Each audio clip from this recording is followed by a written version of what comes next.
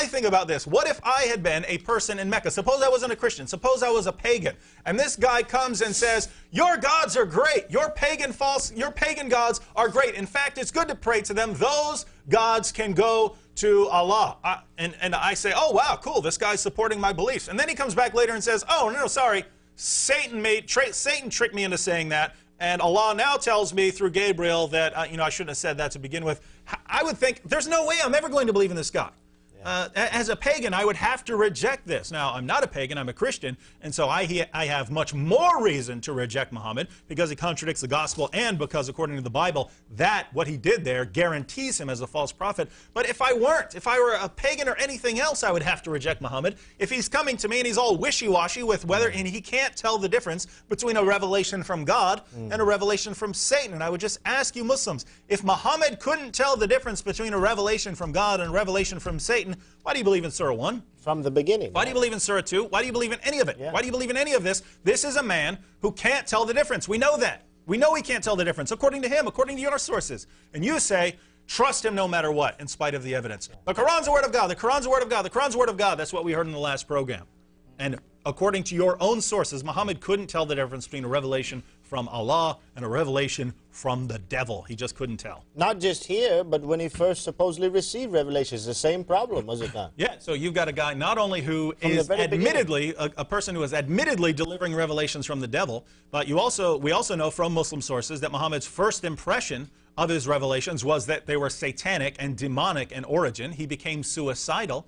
And we could go further. Muhammad was the victim of black magic later in life. But for a period of between 6 months and 2 years, Muhammad's going around acting weird with false beliefs and delusional thoughts about sex with wives when he didn't have sex with them that time.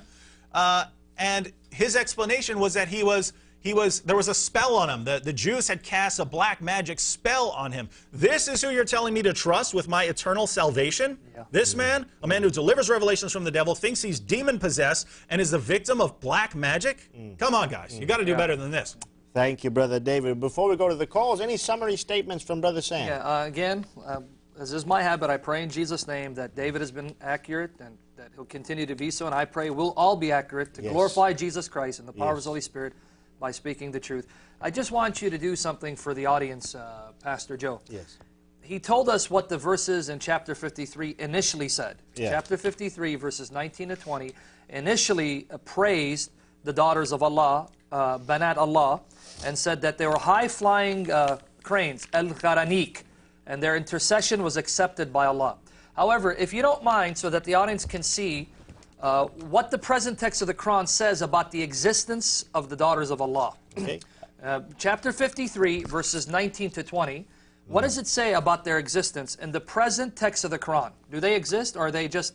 19 through 23? You can read 19 to 20 as well, 23 if you want. 19 to 20. Yes. Have you seen, this is Ibn Musaddis, that is to say Yusuf Ali.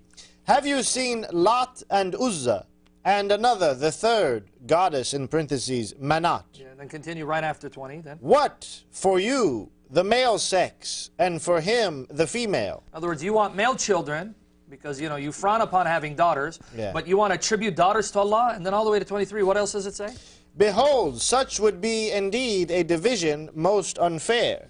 These are nothing but names which ye have devised, ye and your fathers, for which Allah has sent down no authority.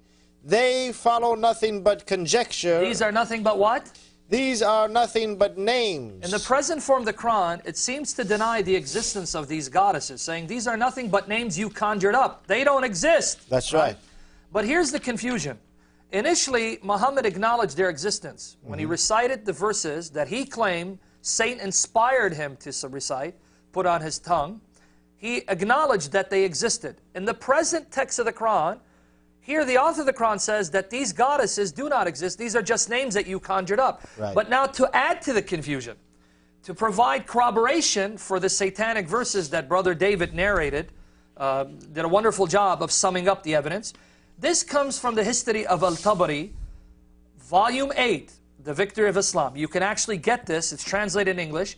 The History of Al-Tabari, The Victory of Islam, Volume 8, pages 187 to 188. Let me read this narration because this is going to confuse the situation. At first, Muhammad said these goddesses existed. The text in which he read implies they don't exist because these are names that they simply conjured up. But this narration says they do exist. Now watch. In this year, 5 nights before the end of Ramadan, Khalid ibn Walid destroyed Al-Uzza in the lowland of Nakhla. He destroyed Al-Uzza. Now you think this means that he destroyed the idol. But let's continue. Al-Uzza was an idol of the Banu Shayban, a subdivision of Sulaim, allies of the Banu Hashim. The Banu Asad bin Abdul Uzza used to say it was their idol. Khalid set out for it, and then he said, I have destroyed it. So he destroyed the idol.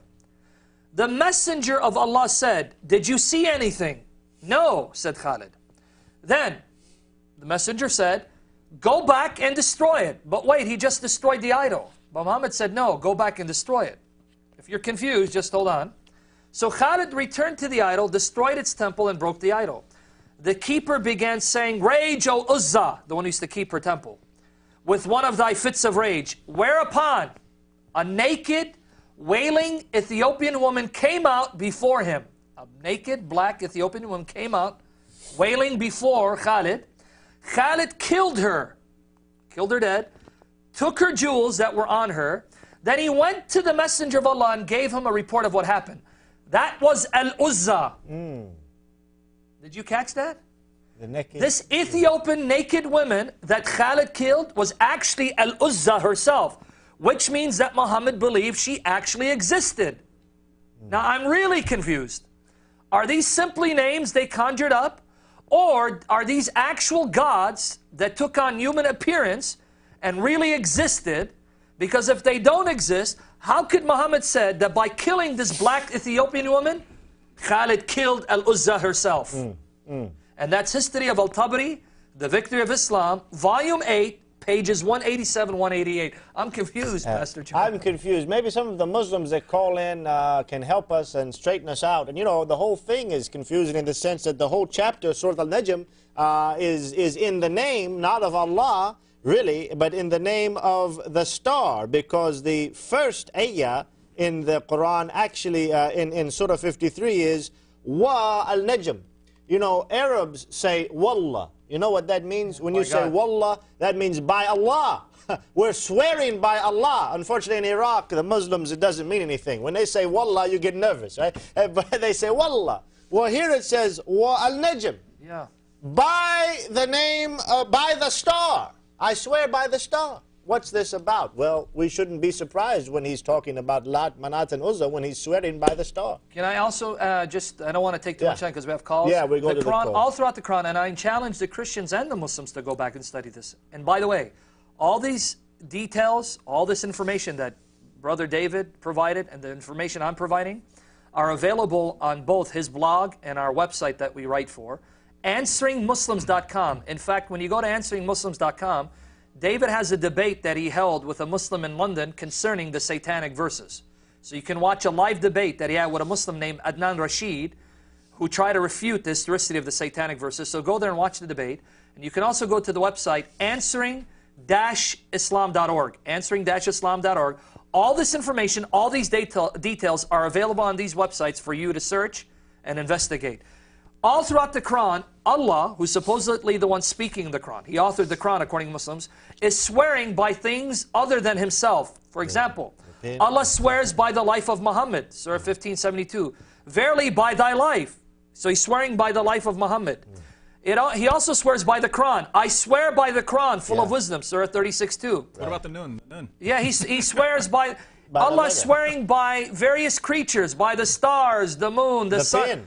And by the pen. He swears by various things.